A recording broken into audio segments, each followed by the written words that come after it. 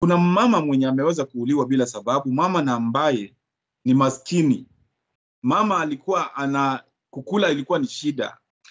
Ongoja kidogo, ladies and gentlemen, welcome back to our YouTube channel. My name is Jackson 254 TV. Karibuni. Guys, I'm the Ivano TV. Welcome to our channel. Yes, thank you so much Ivano. Thank you so much guys. Na huyu mgeni ambaye mnamuona hapa anaitwa TNC Kenya. Yes, ako hapa na sisi ingawaje naona network yake iko na shida, so ata remain tu hapo hivyo guys.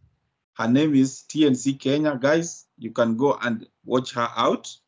Yeah, she's one of us. So ladies and gentlemen, bila kupoteza wakati guys, you know guys, kuna vifo zinaendelea Kenya sasa hivi na kuna mama mwenye ameweza kuuliwa bila sababu, mama na ambaye ni maskini.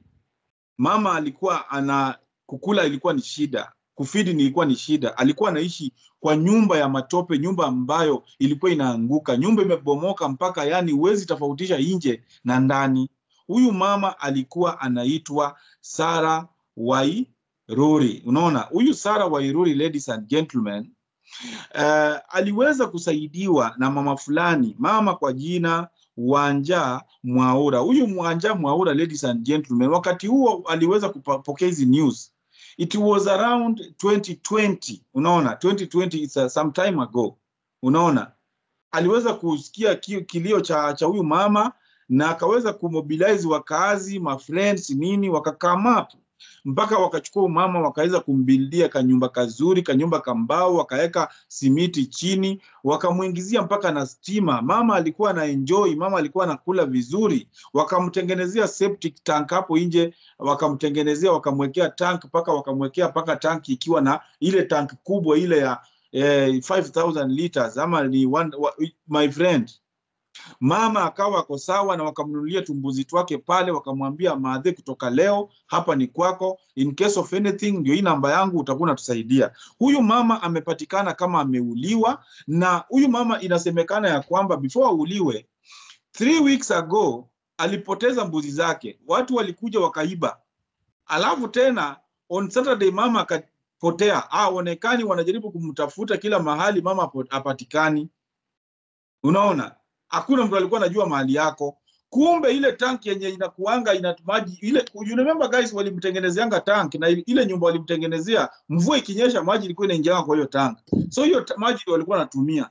Sasa you can imagine, walimuua na wakamtumbukiza kwa hiyo tank ya maji.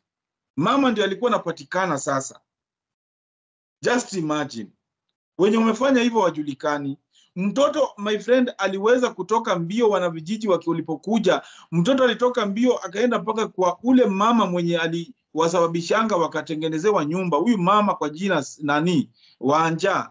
Huyu lady Wanja Mwaura, ladies and gentlemen, alienda akatafuta, na unajua kwake ni mbali. Mtoto alikimbia kaenda huko mpaka akafika kwake na akampata. Walikuja mbio na gari. Huyo madamu anakuanga na gari, wakakuja mbio na wakaweza kufika pale. It was so terrible, my friend. It is so bad. Ujui kama hiyo maji hao watoto walikuwa na kunywa, mama yao akiwa ndani. You can imagine unakunywa maji yenye iko na mufu ndani. You know? Sijui kama mnanipata, ladies and gentlemen. I hope mnanipata vizuri. So guys, it is so bad. Ndio kwa maana tumekuja hapa tuweze kushare na nyinyi, kwa sababu ni watu wengi sana ambao hawajui what is happening. Unaona, hatuwezi tukafikia hizi story zote at once. Ndio kwa maana unaona tunajaribu kuwaletea zingine mpaka mnashangaa, mnashindwa hizi nazo zimetokea wapi. A lot is happening guys. So karibuni sana Ivano, na uweze kutoa maoni yako kuhusiana na hiki kifo cha huyu mama wetu kwa jina Sarah. Please welcome. Jackson. Nakwambia saa hii maisha mali imefika, na hizi vitu zenye zinafanyika hatuwezi elewa ni nini. Maybe tunaweza kuwa tunasema yani ni ukosefu wa kazi ndio inafanya watu wauliwe hivyo, lakini at the same time nakataana na hayo. Maybe saa zingine naweza kuwa nasema ama maybe kuna mahali damu imeitishwa, lakini pia nakataana nayo. Maybe tunaweza kuwa tunasema maybe yani ni kama watu wameingia kwa vitu zingine mbaya. You know, you never know. Maybe tunaweza kuwa tunasema the world is coming to an end. Yani hata huwezi elewa ni nini. Mimi mwenyewe hata nimechanganyikiwa juu kila saa. Angalia sasa saa hii kama wameanza kuwaua na kuwaeka kwa hizo septic tank. Hii story ikanikumbusha ile story ya ule salonist wa Kitengela. Jane Mwanzia mwenye aliuliwa tu hivyo na kutupwa kwa nini? Kwa pit latrine. Mimi nataka kuwaambia guys, wacheni vile mnafanya kwa sababu Mungu atawa expose. Mnaweza fanya kitu mkificha, lakini Mwenyezi Mungu ujue hiyo kitu hautawahi samehewa. Mnaweza fanya kitu mkificha watu, lakini Mungu tu anawamulika na tochi yake. Tochi ya Mungu haizimikangi yake. Unapata mtu ndio alikuwa breadwinner mahali fulani, lakini unazima nyota yake. Unapata maybe hata mtu haja kukosea, unakuja unamkatakata. Why? Hata kama ni makosa gani yenye amefanya, ni wapi kumeandikwa mtu akatokatwe kila mahali. Yani hata ni unyama sana. Na ni kwa nini wanaua watu hivyo? Sasa mtu amekosea wapi? Hata hatujui. We don't know what that lady aliyapitia. Ndio sasa wakamweka kwa pit, kwa nini? Kwa hiyo tanki ya maji. Na imagine watu wamekuwa wakikunywa maji yenye iko na maiti. Muniambie tunaelekea wapi watu wangu? Ni umaskini inafanya hayo yote yatendeke? Ama kuna vitu za giza zinaendelea katika nchi yetu? Guys, by the way, tusaidiani kutatua hili tatizo kwa sababu limetushinda sisi. Limetushinda, tumechanganyikiwa, tuna hofu. We are not safe in our country. We don't know what will happen next. We don't know who is next patient. Angalia Nelvin Mutesi. Nelvin Mutesi alikuwa tu kwa nyumba yake. Nelvin Mutesi alikuwa na mimba ya 8 months. Huyo nani Victor Ouma, ni GSU. Akaenda tu kwa nyumba yake. Akaenda akamuua, alafu akamupiga na kitu nini, ilikuwa inasemekana alimpiga na kitu akakufa. Ndio sasa akamurusha kwa nini kutoka 50th floor mpaka chini. Na imagine yeye alienda kwa nyumba yake na Victor Ouma ameoa. Bibi yake alitafuta Jackson. Bibi ya Victor Ouma Otieno akatafuta Jackson. Akamuuliza Jackson, huyo ni bwanangu wallahi, I swear to God. Umempost mpaka akashikwa. Sio Jackson alimpost. Ni media ilimpost. Sio Jackson alimpost. Lakini yani hata bibi yake hana aibu. Anafaa aende ashikwe pia yeye, andikishe statement. Juu pia yeye ni suspect. Siku ingine kitu kama hii kitokea, usilete kimbelembele yako hapo.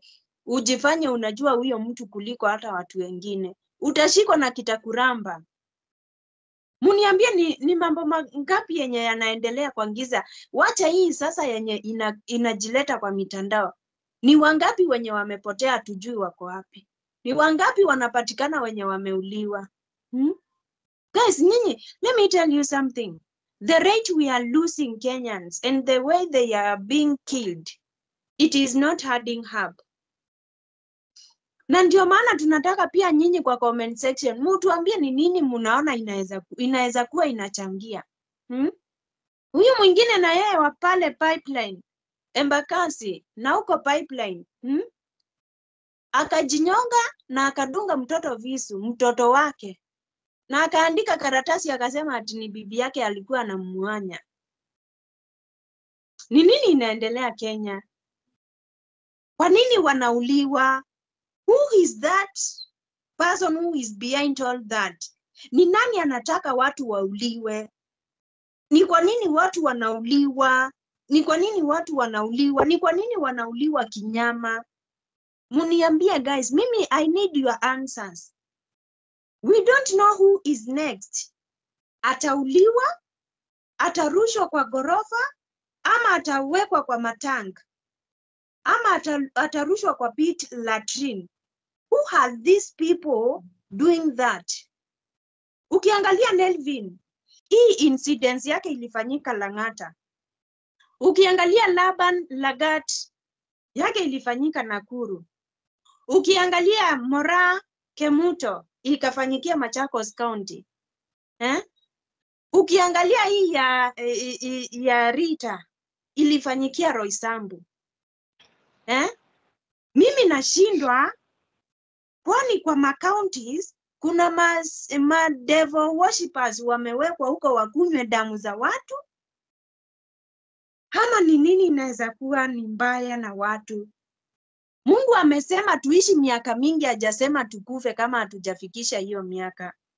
Na nina imani tutaishi miaka mingi guys. Ile kitu yenye tunapaswa kufanya ni kuombea watoto wetu, kuombea nchi yetu ya Kenya na kuombea viongozi wetu. Kwa sababu mambo mengi sana yanaendelea kwa giza. Ni nguvu za giza zinapigana na, yani guys, hata huwezi elewa ni nini. Wasichana shule, angalia pale inaitangwa Londoni ama ni Londiani. Pale Baba Muna alikufianga, the same place. Nani ule mjaluo mwingine anaitwa Okwaro ama ni Kwarakoro. Anaitwa Kwarakoro, something of that sort. The same place akaenda akakufia. Mnakumbuka Pwani University? The same place. The same Londiani. Hapo ikaenda watoto wengi wakakufia hapo. Mnakumbuka ile accident ya ile truck ilipoteza njia? Ikaenda ikigonga watu wenye walikuwa wanauza mahindi kwa barabara, sukuma, watu wakapoteza maisha. Do you have some memories? Do you keep some records? Watoto wanakufia shule. Unasikia watoto walienda kuswing, mtoto akatoka huko kwa swing akaanguka chini akakufa. Unasikia mnakumbuka sijui ni wapi kwa kina Jackson huko ukienda hivi. Ile shule ilikuanga na watoto walikuwa na ile nini ya kutingika, wanatingika tu. Ikasemekana sijui hiyo nayo ni nini inakujanga. Guys, we need to pray for our country. We are not safe. Tuongeze speed ya maombi na tuombeane. Kenya sahi as we speak imebadilika na kuwa Saudi Arabia.